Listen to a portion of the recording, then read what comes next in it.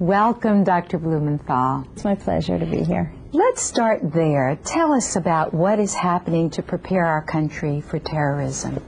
Well, we have developed a national plan to beat and defeat terrorism in our nation, to be ready. And a key piece of that is mental health. Because if you think about it, the terror part of terrorism is to make people afraid, to change the way they live. Whether they means that they won't go to the movies, go shopping.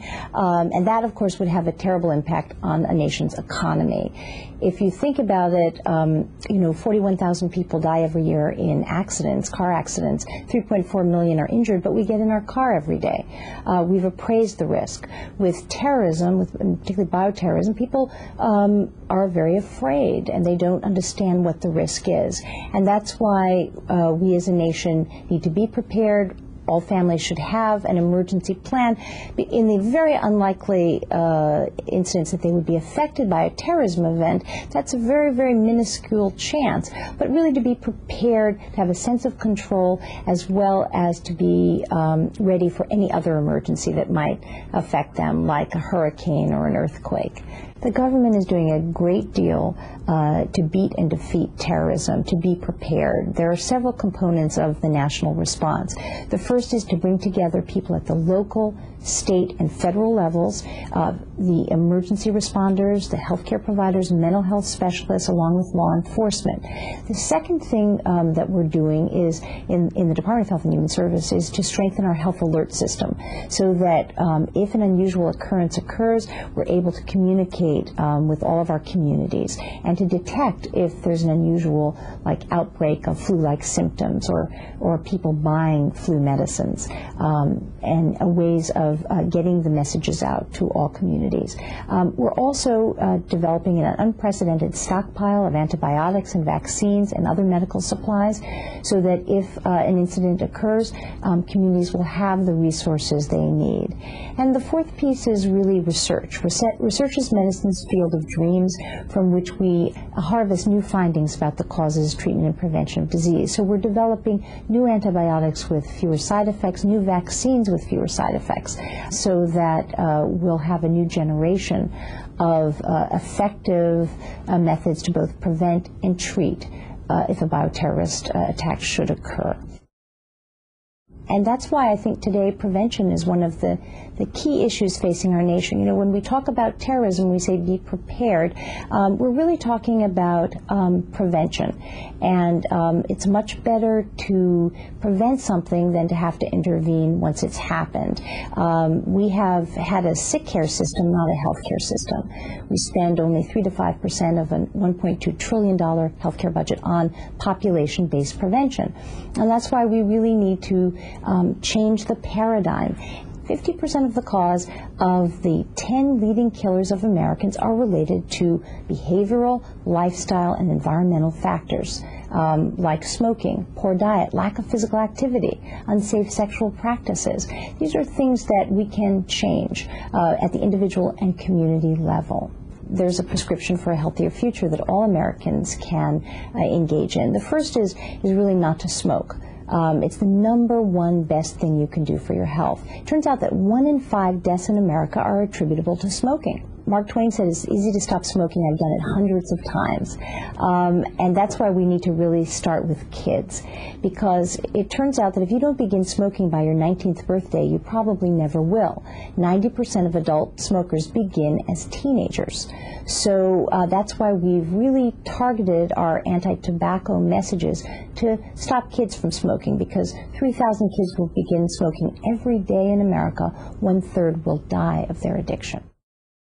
We're focusing more on gender and racial differences and finding that no one way of changing behavior exists, that we have to target our messages to specific groups in order to be effective. After all, what's going to change a man's behavior is going to be vis-a-vis smoking is going to be very different than a teenage girl's behavior. And so many of our studies are male research. That's right.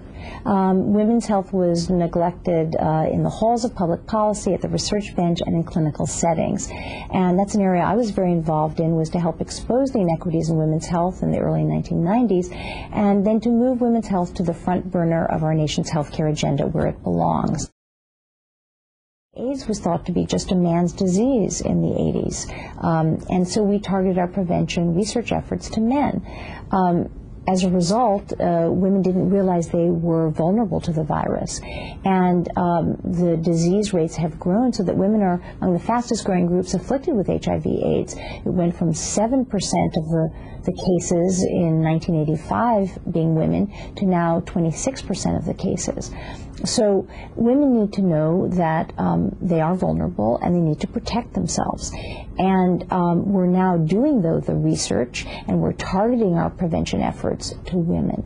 I think another issue is that with the development of some of these new drugs to treat AIDS, for the first time in recent history, AIDS has dropped off of the leading killers of Americans because it's being turned for those people who take advantage of the drugs into a chronic disease. But what it's obscuring is the fact that the rates of HIV infection are continuing to grow in our nation's young people. Yes. So we mustn't become complacent about this disease. And remember also that worldwide, HIV is wiping out a generation of people in Africa and some other countries. And remember today that health is a global issue, that the spread of infectious diseases like AIDS or tuberculosis, of toxins like tobacco, of the threat of bioterrorism, know no state or national boundaries. Obesity and lack of physical activity, next to smoking, is the second preventable cause of death in America. 300,000 deaths every year are attributable to these causes. So it is a huge opportunity for prevention. The shocking fact is that we have a growing epidemic of obesity and lack of physical activity. A recent Surgeon General's report found that 61% of Americans are overweight. And we found that 40% of Americans get no physical activity whatsoever. And 7 out of 10 of Americans don't meet the federal guidelines for physical activity. There's also been a growing epidemic of childhood and adolescent obesity, with a tripling in rates of obesity for kids over the past 2 decades. This is leading to another epidemic, which is a rise in diabetes, which is a major killer of Americans. Today there are 13 million people with diabetes. 1/3 of them don't know that they have this disease. And again, there's been a quadrupling in rates of childhood diabetes, a disease that when I went to medical school, we never heard of in terms of affecting children. Again, this is linked to the lack of physical activity and to overweight among children in America. First of all, we need to get across some very simple messages, and we have to start young with children. We have to make it a family adventure as well as a community commitment to change these relationships. There's some simple things we can do. We need to eat smart, which means that it's a diet rich in fruits and fiber and vegetables, that's low in fat, keeping our fat to about 30% of our calories, and that's also full of vitamins and calcium to promote healthy bones. We released a Surgeon General's report on physical activity. Note we don't use the word exercise anymore, because physical activity is something we can all do. It means just moving 30 minutes a day, 5 days a week, and it doesn't even have to be continuous. 10 minutes here, 10 minutes there. Pick an activity you like: gardening, dancing. A small community in Iowa made it a community project to lose weight and get more active. And in 10 weeks, this community lost 2 tons. That's 4,000 pounds. They walked together. They took up kickboxing as an activity. They, instead of the fish fry on Friday night, they had a healthy food night. And this community was very, very successful, and I think serves as a model for what communities can do together. I think as individuals, as families, as communities, we can change our relationship with food and with activity. If you were to walk through a graveyard in the year 1900, women died on average, and men, at age 48. And we died of infectious diseases like smallpox and diphtheria and tuberculosis. And women also have complications of childbirth. Well, in this century, because of public health interventions such as sanitation and immunization, also later on antibiotics and federal health programs, we have extended the human lifespan by almost 30 years. So healthy aging for both men and women becomes a top national health priority.